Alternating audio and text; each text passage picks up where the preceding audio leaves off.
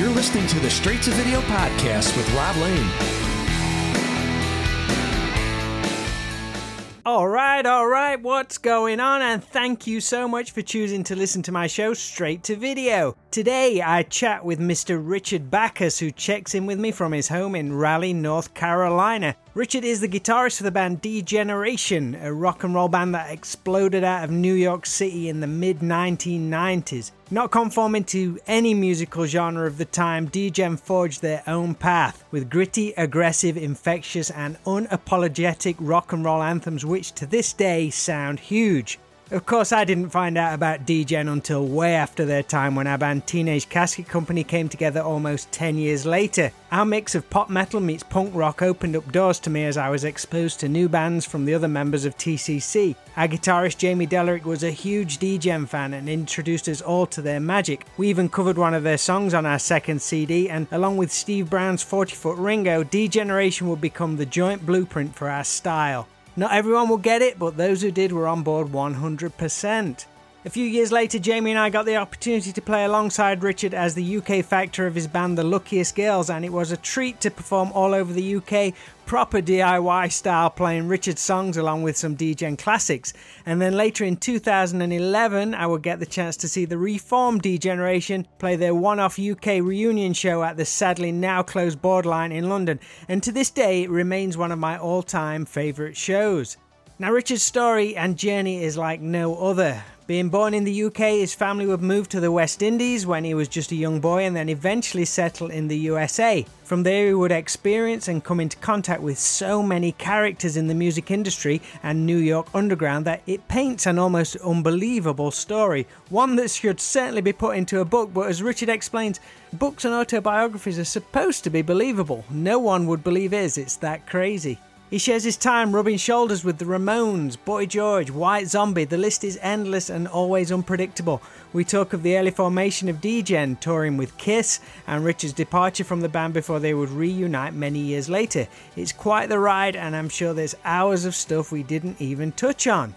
Now, whilst I've got you, I want to shout to the newest supporters of the Straight to Video Patreon page. Thanks to Ian Scott and Aaron Del Bono for signing up to support and champion this show. Really means a lot to have you both on board. If you want to check out patreon.com/STVpod, you can find out about all the cool backstage perks that are available, which really help grow this show, including bonus episodes, behind the scenes content, early info on guests, and even some exclusive merchandise. And also, grab yourself a great 15% discount from our friends Dead Skull Coffee, who produce some fine ground or full bean coffee with their independent rock and roll coffee company. Simply log on to deadskullcoffee.co.uk and add the promo code STV on checkout. Super easy.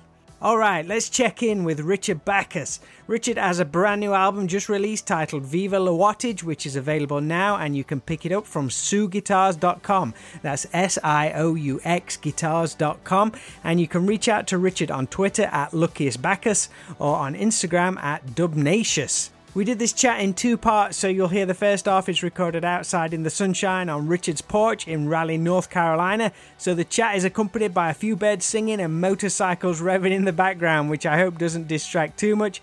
But the stories and events you're about to hear will more than make up for it as we listen to my straight to video chat with Richard Bacchus.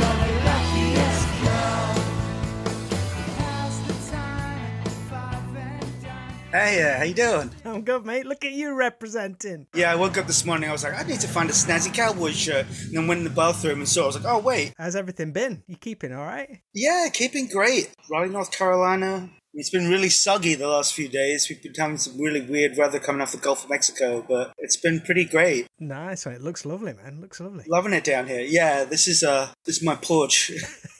Excellent stuff.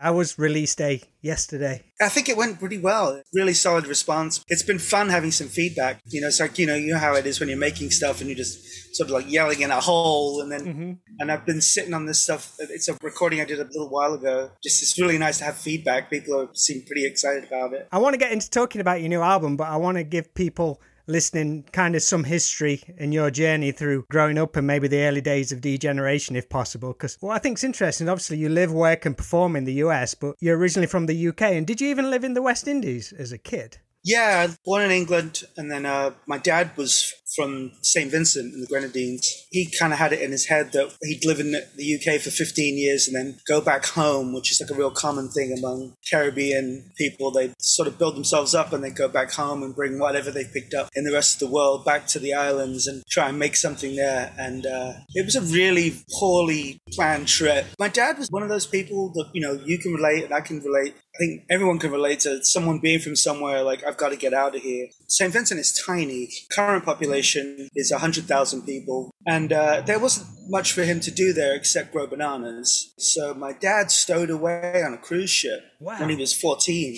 Got to England, got picked up by the authorities. Parents came, picked him up, brought him back. He'd had a kid, so they brought his son. Brought him back to St. Vincent, and then he immediately just jumped on another ship and took off again and went back to England and then met my mum. And he was an exceptional character.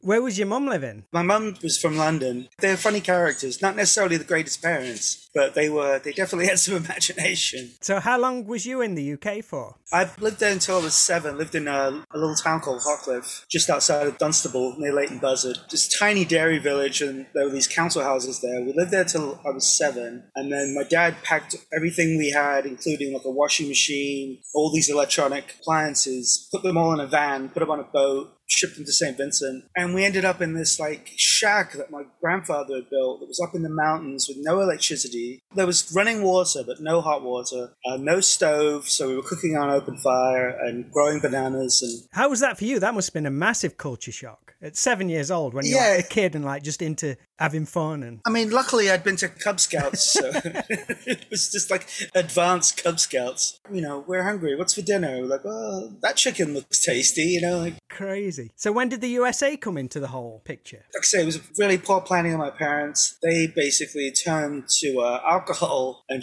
they were drinking the strong rum down there. And my mom ended up in the hospital. She got so bad with it. My dad basically checked out and the authorities had to step in and take care of us kids. Put us at this halfway house, this holding house with like a bunch of people from Sweden that they'd arrested for piracy because they had got on their boat and guns were illegal and they just had this massive armory of weapons on their boat. And they were these really cool people from Sweden that like turned me on to like Donna Summer and like all kinds of music and stuff. And when my mom eventually got out of the hospital, I had family in America that stepped in and gave my dad a job. He's an auto mechanic. That's what he'd done when he was in England. So they brought him up to New York to work in a shop. So how old would you have been then when you came to the USA? 9. Man, you were getting things like cultural things just bombarded with you. Yeah. It's really, people always say to me, there's like, you really should write a book. And I'm like, there's no point in writing a book because books have to be believable. My story is just ridiculous. It's just completely insane. I mean, I get to New York, bum around in New York for a bit, go through middle school, and then get into high school, and I meet the English teacher in my school was like the house photographer at the Limelight. Like, nights he didn't want to go into work. I was 14. He'd just give me a camera and be like, hey, can you go do this? I'm doing paparazzi work, taking pictures of like Brooke Shields and stuff. So then I met like a whole bunch of other insane people. And that's how I, got to be friends with I met Alan Vega from Suicide when I was like 14. And he's like, what are you doing? I'm like there with like a Pentax camera every Saturday night, hanging out with like Boy George and Billy Idol. It was so twisted and funny, like doing that and then going back to school on Monday. How did they feel when there's just like this like young teenager turning up? Well, I had a ton of makeup on and was fairly like gender fluid, like androgynous. So they didn't really know what I was, and they couldn't tell how old. You couldn't tell how old. It's really funny because like I always tell people, like people don't realize that New York was like a candy land. It was a safe space. You'd put on some eyeliner and you tease your hair out.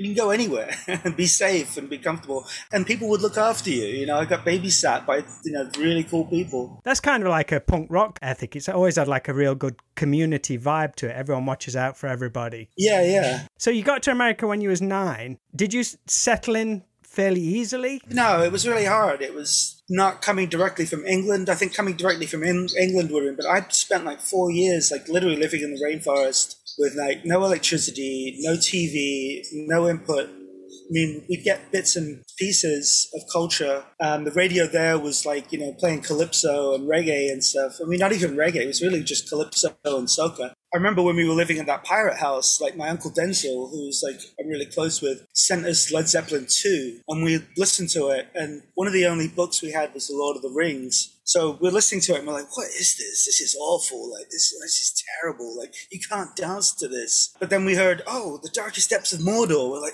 we're reading that. We've read that 8 times this year. So we taped over Led Zeppelin 2 with all Donna Summer and then left that. And it would be like, this is in the darkest depths of Mordor. Then I love to love you, baby. So what was the music that initially attracted you then? Was it once you got to America, you started gravitating towards certain things? It's so funny because like in England, like my next door neighbors were Teddy Boys and I was fascinated by them in Hartcliffe. I mean, to this day, I don't understand like where they came from, but my best friend lived next door and his dad was a Teddy Boy. And this is in 1977 and he said, he's got a pink drape coat and pink stripy socks. And I was like, man, that's cool. Like, I remember just being obsessed with that whole thing. They had a Cortina with fins, like a 60s one. And that really jumped out at me, culturally. I remember my mom had a reel-to-reel that she had like Pink Floyd's Ummagumma on. And I was really into that. And I remember watching Top of the Pops and seeing The Sweet and being really obsessed with The Sweet. I mean, the 70s Top of the Pops, man. It's going to get you. Yeah, Gary Glitter, The Sweet. I vaguely remember being like really young. The TV was on and there was a clip about the Sex Pistols. And I remember just being like, what is that? That's terrible. And I went in to the kitchen and I was like, Mom, there's this guy on the telly. He's just swearing. I don't understand. It's horrible. And she was like, what? Did you kind of see connections to that once you got to New York in the punk kind of scene which was happening over there? Or did it take a while for that to kind of filter in? I got to New York and I ended up in middle school and there was this kid, Guido Papa, that everyone used to pick on. I had an English accent, so everybody would, I'd get smacked and they're like, say something, say anything, say butter, dude. I'm like, butter. And they're like, ah! And it was just this other kid, Guido, who had terrible skin, just a real quiet, cool kid. I was drawn to him, and his mom was like, barely spoke English. They were Italian, first-born generation Italians. Actually, they'd lived in Australia for a while, but his older brother, John, had an electric guitar set up in the basement of his house, and he was really into metal. He turned me on to Accept, and he's super into Black Sabbath and stuff. And Guido was really into the Beatles, so we would like listen to, back in the day, there was a Beatles show where they just play like 10 Beatles tracks every week, and so couldn't buy the records, but he'd tape them off the radio with like holding a tape deck in front of the stereo. And we were just super into music, and then John had a guitar, it was like this really crappy Teisco and he was like, here, you can have this. So I started playing rudimentary chords, and then somehow we ended up with a drum set, and we were all fighting because we all wanted to play drums because that seemed to us at the time the easiest thing to pick up. We made Guido play drums, and we'd play Twisted Sister covers in the basement because they were really easy. And then we figured out that Twisted Sister songs are just rip-offs of Sex Pistols songs, and we started playing Sex Pistols songs. When did that click for you then? Because you'd seen Sex Pistols on TV, but you weren't really into it. But then later on, did it all suddenly make sense? And you're like, oh no, this is cool. When I went to high school, there was an art program where you could study painting at Cooper Union. It's like a really pretty prestigious art school in Manhattan. They had a Saturday program where on the weekends you could do life drawing and then also painting from life with like a life model. I got my sister into it, me and my sister. And it was right, Cooper Union is right on St. Mark's Place in New York. So we didn't tell our parents that we got let out at 3. we'd go early in the morning, just spend the whole day on St. Mark's Place, just walking up and down. And then there were all those characters. You'd see people, you'd see the Ramones walking around, and you'd see all kinds of, attracting you into the whole scene of it. Yeah, there was a clothing store in the corner there. It was called The Late Show, where Frenchie, that used to hang out with the New York Dolls, he kind of ran it. And you could buy a coat for $2. So we'd go in there and we'd buy weird clothes. And there was a shop across the road called Revenge that sold records and clothes. And you could buy skinny ties with the jam on them. I started buying records and bringing them home. And you could buy a record for used records for $2. So I bought the Saints, I remember, the Pistols. And that's when I started really getting into punk music. And then the same guy that was sending me to the Limelight, he had a really good record collection too, and turned me onto television, Jane County and stuff like that. How long was you doing the whole photography thing at the Limelight for? How long did that last? Maybe like a year or two. That must have been exciting. It was crazy. It was just nuts. One of the greatest things was hanging out with Boy George. He was he still is the funniest person, and it was at the time, he was brand new, and people just didn't know what to make of this androgynous, that was just some of the greatest times ever hanging out with him. But he became the biggest pop star on the planet. Yeah. Would that be around the time when it kind of hit the popularity, or was it kind of just before Culture Club broke? Right, it was right when Culture Club was huge, and so sharing the same atmosphere as that, it was just, and he was so funny and approachable. It's so cool. Did he have a big entourage of people around him? Yeah, he had a bunch of lunatics with him. Helen Terry was his right-hand person, the backup singer, and she was beyond so amazing. But it was funny too, because it just made me comfortable though around people. To this day, I don't really get starstruck, because you just realize that everyone's cool, generally. Occasionally there's someone who's a real jerk, but that too. You've met so many of your heroes, and it's just it's fun to interact. I think a lot of the time the ones which have got the longevity are the coolest ones. You don't stick around for that long and being a dick. I think some people manage it because they are so rich and famous, but most of them realize that you got to treat people well to stick around and see it out for the long run. Yeah. So how did you get involved with, was it Steve Lewins? He was in several bands, Chelsea and with Wilco Johnson. And yeah, I dropped out of school. I'm basically homeless in New York. Went into this shoe shop. I was like, I need a job. And they were like, okay, how old are you? And I was like, I'm 21, and I was 16 at the time. So they were like, all right. And I worked there a couple of days. They're like, oh, yeah, you're really good at this. I was, this young, androgynous, weird kid. The shoe shop, it was on 8th Street. So it was a fashionable shoe shop. But then they also had this line of thigh-high leather boots. And so the drag queens would come in. And the guys that owned the place were Israelis. So they were really pretty homophobic and really not comfortable around these people. And I was this, 16-year-old kid hanging out the Limelight. And I was just I just wouldn't bat an eyelash and treated them like whatever they wanted to be, whoever. And they loved it. And so they would come in and I'd let them try on every boot in the house, and they wouldn't buy anything. But then people started saying, and then eventually someone would come around and buy something. And the guys were like, yeah, you've got this. You're the manager. And I was like, oh, okay, I'm the manager. At 16. Steve came in one day. He's like, can I fill out an application? And I was like, he's English. And me being English, I was like, oh, no. I was another English person to pick on, Steve came in, worked one day. The next day, he came in early before his shift. I'm like, what are you doing here? You're not supposed to work here. You're not supposed to be in until 3. And he's like, it's okay if I just go and crash out in the back. I didn't really know anything about drugs, hard drugs. He basically went and shut up and fucking nodded out in the back of the shop. I don't think he ever came back to work, but he just continued to do that. And then he was like, why aren't you in a band? And I'm like, I always wanted to be in a band, but I don't do anything. He's like, I need a guitar player. You should play guitar. And so we went up to 48th Street and we bought a guitar and he showed me how to play a power chord. Did that for a couple of days. Like, all right, so we've got rehearsal. He takes me up to the music building and he's had a band called The Fugitives. So I come in, his band's there. It's his drummer, Billy Cardinal, guitar player, Gene Casey. He played bass and sang. And so I'm like, okay, so what do I do? And Gene's like, all right, well, this way. It starts in A. And you can tell he's already annoyed. And he's like, all right, it's an A to D. And I'm just like, he's like, you don't know where A is, do you? I'm like, no. And he just storms off and Steve's like, no, you can figure it out. And then we went and played CBGB's 2 days later. What?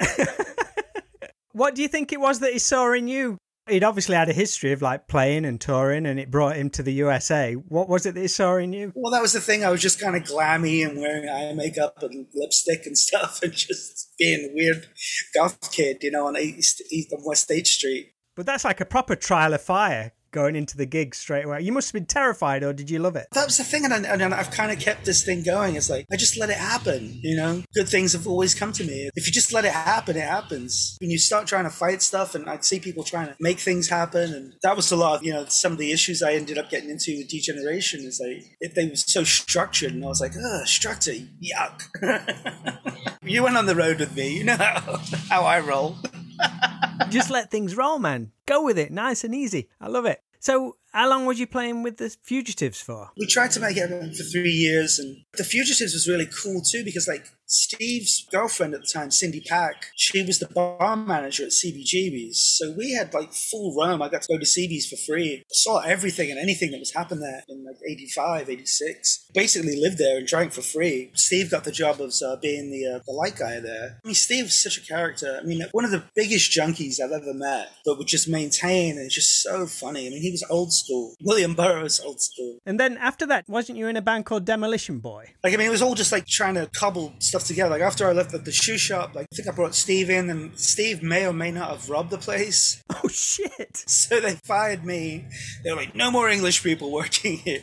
So I went next door to this place called the Record Factory. Across the street from there was Butterfly, was this clothing store that Danny Nordahl was the manager of. So like we would go way, way, way back. So then I got a job at Caroline Records as a shipping guy, and we were shipping like every single amazing record. It was around 1986, 87, and the manager, this is nuts. So the manager of Caroline Records, the guy that managed the warehouse, is Nicky Garrett from the UK Subs. So Nicky had just made a record, a UK Subs record. Belvy originally was from 7 Seconds, but he played drums on the UK Subs record, and so Nicky brought him in to work in the warehouse. Belvy was useless, but Belvy walked in like, you know, tear all teased up, and I was like, oh, he's cool. And he had Demolition Boy. I can't remember what guitar it was, but it was this giant hollow body Japanese knockoff. And Belvy was like, man, that's a cool guitar. Like, you should be in my band. And I was like, all right. And I played maybe 2 or 3 shows with them. But one show that really stuck out was we played L'Amour opening for Jane's Addiction. And it was so funny because, like, we were in the dressing room and I had, like, a green top hat and white monkey boots on. And my girlfriend at the time was a knitwear designer. So she had all these crazy neon-colored, like, button-down Mr. Rogers sweaters and matching kind of skinny pants. So I had this, like, head-to-toe, like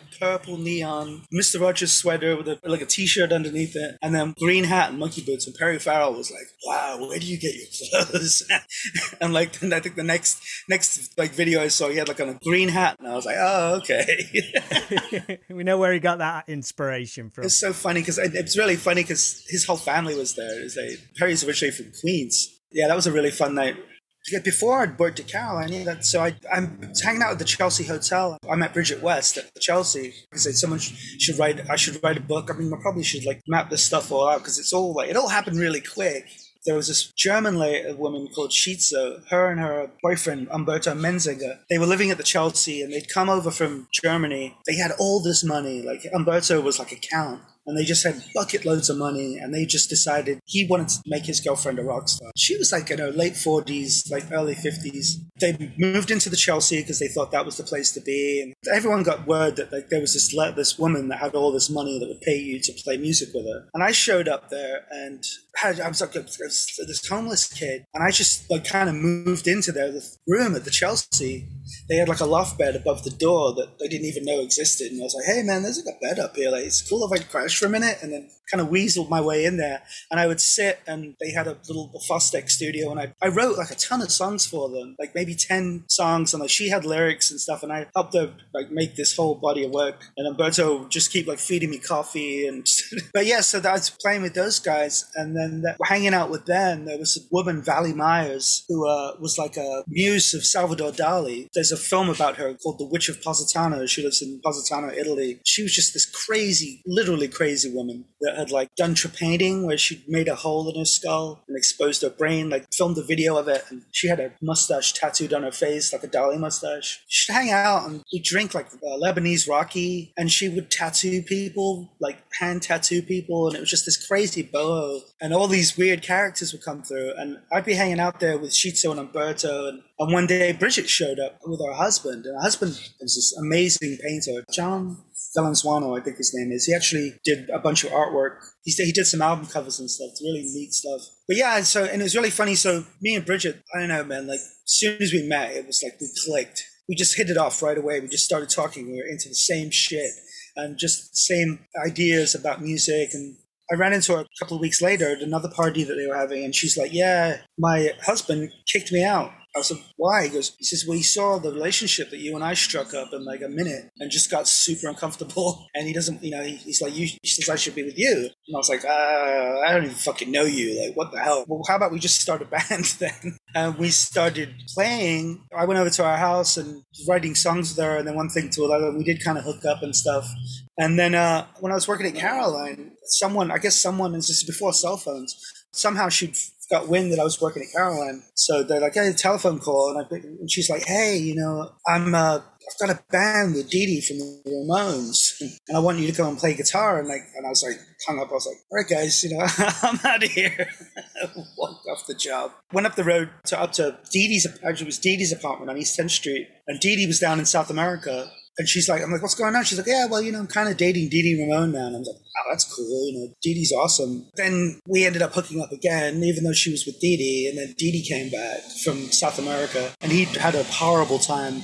He just didn't like playing South Americans. Like down in Brazil, and they would throw like fireworks and stuff on the stage. It was super stressful for him. And he was a mess. He was on massive amounts of lithium. He was like all blown up. He gained like 20 pounds. He just looked like garbage. It was like, so he comes back, and he didn't really know that her and I were a thing, but me and him hit it off when we started writing together. And he had this giant bag from a clothing store on 14th Street that was called D&D Clothing. And it was just this giant sharp bit. It said DD on the outfit, and it was full of notebooks. And I was like, well, let's write something. He goes, well, I don't know. And he's like, I've got this bag of lyrics, It was all stuff that he'd submitted to the remote. It was everything he'd ever written was in this bag of these notebooks. He was like, I don't know. I mean, he wrote a lot of stuff and presented a lot of stuff to the Ramones. And now it's well known that they were a hugely dysfunctional bunch. Like writing for him was a struggle. He was not comfortable doing it. So I just dove into this bag of notebooks and pulled out, and I saw the title Poison Heart, and I was like, wow, Poison Heart, like that just fucking says something. That's great.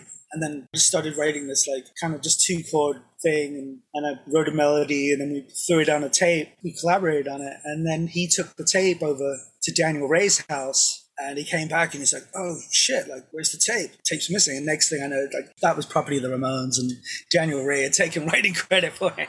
Holy shit, I never knew that. That's insane. Was that the band called Sprocket? That was Sprocket, and yeah, we'd seen this Saturday Night Live sketch, and like I say, it was like one of those things where we're like, fuck it, well, let's be Sprocket. Now's the time on Sprockets when we dance. And our drummer at the time, Steven Stereo, did these great T-shirts, it just kind of stuck. We played the first show, and it was at the Rap Arts Center in the Lower East Side. And Joey gave us our first show. Joey Ramone was putting on the show for CMJ, and he gave us our first show. It was opening for the Cycle Sluts from Hell. So me and Dee Dee, we'd written this set with Bridget, and it was really fun. Dee Dee was really enjoying playing. Like he never jammed. He's like, man, we're jamming. Like, we played down on the street by the Stooges, like for like 8 hours straight, just hanging out. The Ramones was very, regimented, and we were kind of more grungy. And he was getting more into his bass sound. Like with the Ramones, it was like everything on 10. They just dimed everything that was on the stage and just blah. And he was getting more into like a nuanced sound and a tone, and he was just having a really good time. So we played the show at the Rap Arts Center. We sound checked and kind of got our sound. And then right before we played, after we'd sound checked, Bubbles, who was stage managing the show, Bubbles was the roadie for the Ramones, came out and just basically did what he did at every Ramones show and just made sure that the SVT was cranked on 10 all the way up. Oh, man. After we'd sound checked. So, of course, we come out and we start playing, and the bass is just way over everything else, and it sounds terrible. We got off stage, and people were like, what the fuck was that? So Dee Dee got it in his head that Joey had sabotaged him and was just convinced. Because we only had 5 songs or something like that. So it was a really, really short set. We didn't really have time to figure out what was going on. We just kind of knocked out. And Dee Dee stormed out. And then the next day, I'm sitting on the bed next to Dee Dee, and that was it. That was when he quit the Ramones. Shit. And it was just so crazy. It was just like... So you was there when he quit the Ramones? Yeah. Man. You definitely need to write a book, dude. The next day they found CJ though, and so I guess there was somewhere in the works that they kind of saw it coming. Then he found out that CJ was like gone AWOL from the Marines. He was like, "Oh man, that's so cool!" And he was in just love with the idea of CJ. It was like really funny. But then so our next show was at the Ritz, opening up for the Pixies. It was the Happy Mondays, us, and the Pixies. Of course, like the day before the show, Dee Dee quits. So I got my friend Toad, Mark Zadroga, went on to be in Viva La Wattage. We called him up, we're like, look, we need a bass player. And he's like, all right, well, when are we going to rehearse? I'm like, we don't really have time. The show's tonight, August 4th, 1987. Yeah, we got on stage, and Bridget came out on stage. She's wearing these cowboy boots, immediately just wipes out, falls flat on her ass. I remember playing the first chord and looking over at Mark, and like he had no idea, and he's just kind of flailing away on the bass. And I just remember dancing over to his side of the stage and just unplugging his bass. It was basically me and Bridget, with the drummer kind of just sitting behind the drum kit. We got through like the 4 or 5 songs we had, and the next day it got reviewed in the Daily News. And luckily, they got the order mixed up, so they thought we were the Happy Mondays. And the Happy Mondays was Dee Dee's new band. They didn't know that Dee Dee wasn't in the band. So the review was great. It was like, oh, Dee Dee's new band is amazing. The Happy Mondays are shit. And so did that band evolve into Viva La Wattage? Yeah, they did. We got our friend Mark Zadroga played bass. We had that show with the Pixies and Happy Mondays. He didn't play that night, but he did go on to end up playing with us. Did the sound change or anything? Or was it like a continuation in a way? It was a continuation. Bridget and I were the main writers in that. We sort of had like this kind of grungy, kind of hippie thing going on. Obviously the name Viva La Wattage, it ties in with your new album, which shares the same name, and you performed the song The Luckiest Girl, which was written with you and Bridget. Right. Yeah, so that's the back of my amp. That's the album cover, and it was from back then. And I had that stenciled on the back of the amp, and I also had it stenciled on the back of a leather jacket. So that's been there all these years, that name? Yes, right. Where did that come from? Bridget came up with it. She was married to this guy, Mark Penuelas. So she was always going back and forth in Spanglish. And it's just a funny thing. We just yell out, Nice one. Where did the song The Luckiest Girl come from? Do you remember? Luckiest Girls, I think it might have been the very first thing I wrote with Bridget. She just started writing the lyrics, and then I had the music, and then, patched up some of the words and stuff. It was the moment that her and I really clicked when we were romantically involved, and it was just like, it was a really special thing. The New York Loose recorded it in G, and I changed it. When I did it, I dropped it down to A. So it's got like more of like a Johnny Thunders kind of thing going on with it now, yeah. So did that band kind of run its course, and that kind of led into you joining D-Generation, or was there much of a time span between those? Viva La Wattage, we kind of kicked around. We became really good friends with White Zombie, and we played with them a lot. They used to play at the Pyramid. How was it seeing those for the first time? They just met Michael Argo and were starting to the beginnings of their record deal and becoming what they were, because they were kind of like a noise thing. They came out of like more of like the Swans and like Live Skull kind of end of things, and then they became more of like this like cartoony rock and roll thing, which Rob and Shauna, like that was their whole thing. They were like more for the illustration thing, and they liked us because we kind of had a goofy kind of thing. I had purple hair at the time and was wearing like old day glow, and Bridget was dressing up like she looked like she was a aerobics instructor. We were just playing around. We were like really into CNC Music Factory at the time, so we wanted to look like that. It was getting into the 90s where pretty much anything goes. Right, yeah, it was right, and bicycle shorts, and yeah, Mike Patton was doing all kinds of crazy stuff. So we played a lot with White Zombie, and they were doing well. The way that started was like I got a job writing for High Times magazine, and it was like, oh, we should interview these guys. They've got dreads, and it was funny because like Rob is like at the time was like the most straight edge person I'd ever met. I mean, not even really straight edge. He just didn't do any drugs. So just like, so why does High Times want to talk to us? I'm like, well, you guys have got dreads, So I think it's kind of funny, But we became really good friends with them and played with them, and so we met Jesse because Jesse was the man with Van, and Jesse saw what was going on with us and saw that we were kind of savvy. And then when the opportunity for him to start his band, well, we were doing these Green Door parties where we would DJ, and me and Howie were good friends from doing DJing at that. I've heard something about that. What is the Green Door? Yeah, the Green Door was a building on 24th Street that had a green door, and it was owned by Giorgio Gamelski. Giorgio Gamelski produced Gong Records, he managed Magma, produced the first Yardbirds album, basically put the Rolling Stones together. He had a club in London in the early 60s called the Crawdaddy Club, and basically like took Brian Jones under his wing and was like, you should get these guys to play with you. And really this amazing, crazy old Russian guy. And he had this building on 24th Street with a green door that he used to run all kinds of different things out of. It was a rehearsal studio for a bunch of bands. It was also an S&M club called Paddles. And then we, at our, being super creative, came in there and did a party called The Green Door. And it was just, basically, it was us playing like soul records, but playing the other side of the soul record. It's like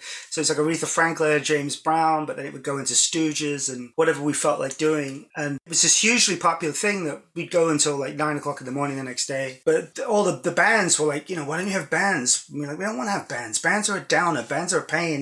We just want to have a party. We want to have fun. And if there is going to be a band, it's not going to be your band. And then eventually, just somehow we ended up starting a band because all this energy was coming about. And we did the first Degeneration show there. I'm not even sure we were planning on really doing it. It was just like kind of a one-off thing.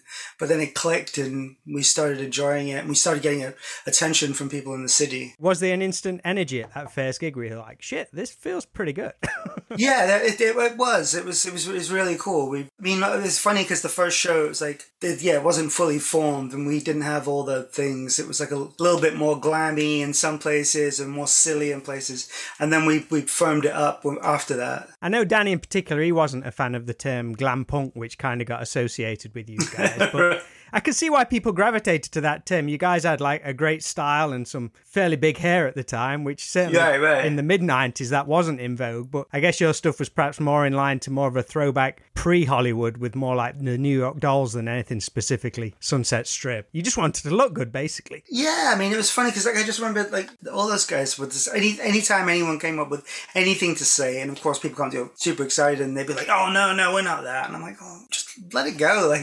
How did you find it generating a buzz around that time in New York? Was you a contrast to everything that was surrounding you back then? I think that's what it was. It's just we were just doing our own thing, and we looked cool. It wasn't like we weren't trying to look like farmers, and that's what everyone else was looking like. It was just everyone was like wearing like these like cut off overalls and this skate thing, and we were kind of being a bit smart and stylish. It was funny because Marc Jacobs used to hang out at the Green Door and Anna Sui and all these different designers, and they kind of picked up on it too. And we were really good friends with Steven Sprouse. When we did Paper Magazine, we were on the cover of that. We modeled a bunch of his stuff. Yeah, I think people really picked up on it. It was a hard time when everyone was buying used clothes. It was like fashion people picked up. It was like, oh, these guys have got some snap and style to them. How easy was it to find a bill of bands that worked for you guys? Was you out on your own? I think every band did it. Like I remember reading the Martin Rev told me about how the Dolls would always have Suicide open up for them because they just knew that it was just going to be a complete contrast and everyone was going to hate Suicide. I think that's the Van Halen logic as well. They always used to tour with like the most random bands. Right. But we always wanted to bring up bands so we would always have like the Lunatics were a big one. We would always have the Lunatics, and Voluptuous Horror of Karen Black was another one. And so it was cool. It was always like female bands. So that was a lot of fun too because, we played a lot with the gender fluidity with ourselves as well. Was it EMI you signed with? Because some sources actually mentioned Chrysalis. Was they one and the same? Chrysalis was owned by EMI at the time. So Chrysalis was the label that got us in the very beginning. This guy, Daniel Glass, who was the founder of Casablanca Records. He's a really cool guy. And as soon as we got signed, he left the label. It's the age-old story, right? Yeah, and then the new people that came in wanted nothing to do with anything that the previous people had brought in. That happens so many times. It's unbelievable. Yeah. I guess it was also it was the beginning of the end of the music industry, so it was happening more often than not. Weren't you able to turn the whole situation on its head through which eventually led into a bidding war with other labels, and you found a new home with Columbia? Yeah, we had a guy from Columbia. He kind of just threw himself at it, and he had some muscle at Columbia, and there were a lot of people helping too. Josh Chuse was very helpful. He was over at Sony working for them, and he's the guy who did the artwork on both records and shot the videos for the first album. So yeah, he was a huge champion for us and helped us a lot as well. Was you enjoying it at that time, or was it always kind of rocky with like the label situation and stuff? The label stuff at that time wasn't really such a big deal. It was just, we'd gone in and made the first record. We were kind of glad to have a chance to have another full-fledged swing at it. Well, I don't know if we'd had a choice. It would have been really nice to have marketed that first record properly. And it's funny, I've been going back and listening to it and I really like it. But at the time, it was just like, we didn't even get a chance to even enjoy that. We had to immediately get another record made and out. We didn't have material for a whole new record. So we went back and re-recorded No Way Out, which we all believed in as being a huge hit single, you know. And then you'd obviously head out on tour with Social Distortion, the Ramones. You did some stuff with the Ramones, right? Yeah, we did a bunch of stuff with the Ramones. We did a lot with Social Distortion. We did a lot with L7. Yeah, then we did the dates with Kiss that were just, it was really funny because the label was really gung-ho on us doing that. And we were just like, I guess that tour was just bizarre. Any notable meetings with Gene or Paul? Oh, yeah. No, they were great. They were really, really funny. Yeah, the first day of the tour, Jerry Nolan had just passed away. So we went in and talked to Peter Criss and we were like, we were friends with Jerry. And he just kind of shut down. I was like, well, maybe that was a mistake. So we didn't really have much interaction with him after that. We went in to go say hey to Ace. And the handlers were like, you can wave at him, but no direct interaction. No, we're not letting Ace speak to a band called D-Generation. Like, that can't end well. So he wasn't allowed to hang out with us. And then we were in Toronto. We've been on the tour, a few dates on the tour. I wake up and we're in this inside the Sky Dome. It's just like the Death Star. It's so huge. You couldn't tell if you were indoors or outdoors. It was so big. All of a sudden, Darth Vader storms on the bus. It's Gene. And it's our first interaction with him. And he's like, hey guys, so, really enjoying you guys. I hope you guys are having a good time. We're like, yeah, this is fantastic. And Michael is in the corner, nervously on his practice pad, like, playing paradiddles. And Gene's talking to us. And then Gene turns and just glares at Michael and goes, yeah, that's not at all annoying. Grabs a drumstick from him and just puts it on the bridge of his nose here. And it stands out perfectly still. And he stands there for like 30, 40 seconds. And then Ted goes, yeah, you should learn how to do that. And hands Michael the drumstick. How random. And we're just like, what just happened? Like, it was the creepiest thing. He's standing perfectly still just with this drumstick. And he's in platforms. He's in the full getup. He's in the whole outfit. And it's like 3:00 in the afternoon. I don't know. Like, I didn't know he put the stuff on that early. So, of course, the rest of the tour, like, Michael's like got the stick on his nose and he's just like, So good. So, like, during the time off from D-Gen and you eventually reunited, crikey, it's probably over 10 years ago now. Had you all crossed paths over the time before you got back together? We stayed in touch. We all lived in the same neighborhood and hung out at the same bars and stuff. And I left the band. I just left the band because I wasn't happy. I wasn't having fun. And it wasn't because anything in particular bad had happened. No one had been mean to me or anything. And there was no hard feelings really, at least on my part. And then when they did ask me to come back, there was no hesitation. I was like, yeah, sure. I'll if you guys are still trying to do this, I don't want to prevent you from achieving what you want to achieve, and I'll come in and help out. It was a lot of fun. That was really fun, having to learn some of the stuff off through the darkness, and just I'd kind of become a different person and really figured out what I wasn't enjoying from D-Generation. Those poor guys were still all wrapped up in the thick of it, so I just came along as like comedy relief. So, like, over the years, you've seen many sides of the music industry. Like you said, probably one of the last bands to see the huge record deals and be around during the somewhat breakdown of the industry. How do you approach performing and recording these days? Do you enjoy the grassroots DIY level? Or, like you said earlier, you just kind of let things happen and what happens, really? I like that it's become democratic, and I love, like, the idea of Billie Eilish, like, sitting in her bedroom and making a hit record. And I think that's the way it will be, and I think it's just super cool. It'd be amazing if you could have gone back to all those people in the 60s, that what they would have come up with. They'd have had access to, someone like Neil Young. Yeah, it'd be really cool. Bringing things into present day, you've still got your band Luckiest Girls, and that's what's billed as the new album, Viva La Wattage. Is it a combination of older and newer material? Everything has been, some of the stuff is brand new, but yeah, it's stuff. Some of the stuff's been knocking around in my head for 30 years, so it's finally got it out on vinyl as well. Right, yeah, that's what's so cool about it. Yeah, is that my friend Ryan Myers at Sue Records just called me up and was like, yeah, I want to press some vinyl. You got anything? And I was like, as a matter of fact, I have like a whole finished record sitting here waiting to go. Well, Richard, thank you ever so much, mate. I'm glad we got to tie it all in. Yeah, no, and it's always great to hang out with you and miss you. I'll have to get you back over with some Luckiest Girls stuff at some point. Yeah, for sure. All right, Rob. Well, thank you so much, man.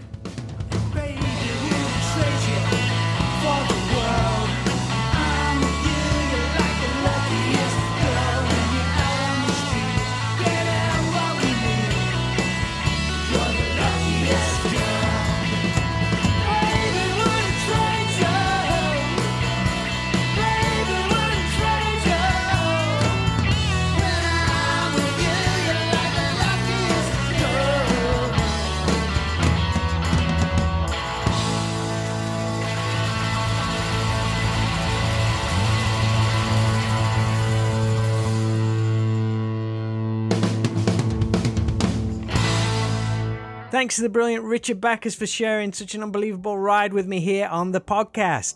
Please check out his brand new album, Viva La Wattage, which is streaming on all major music platforms, and physical copies can be picked up from sueguitars.com. If you could, please spare me a couple of minutes to check out and consider supporting the show over at patreon.com/STVpod. Or if you want to dive into older episodes, they can all be found for free at stvpod.com. Every little good vibe you send my way with messages, comments, likes and shares mean the world and knock me down every time, so thank you. The next couple of chats, which are already recorded, are pretty cool if I don't say so myself, so please check back in with me in a couple of days, and I can't wait to talk to you all again soon.